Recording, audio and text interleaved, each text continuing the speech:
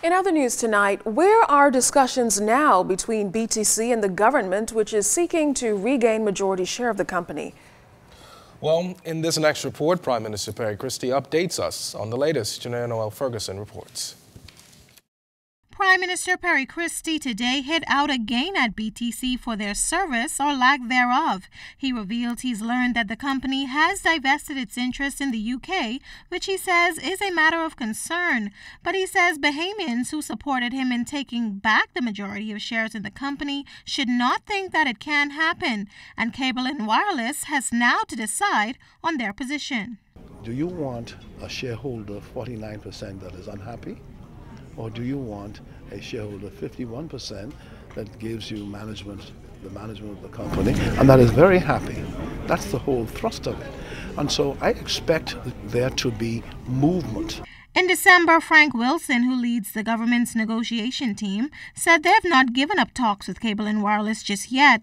But Prime Minister Perry Christie says he's not sure if those talks have resumed for several reasons. I'm told that the latest position is that a senior executive, if not the senior executive of the company, would wish to meet with me or communicate with me directly.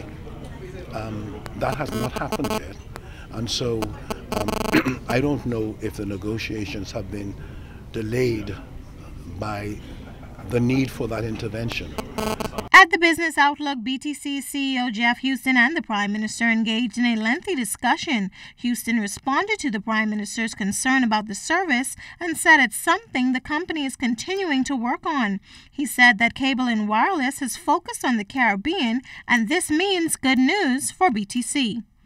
So I think that this only signals very positive news for the Bahamas and this area in particular, because it means now we're going to get more attention, more focus from the shareholder, CWC, and certainly now as more money becomes available to invest more in the Caribbean and Central America, I think we as BTC, as a major player for the company in this region, are going to be a fantastic recipient of a lot of that new investment.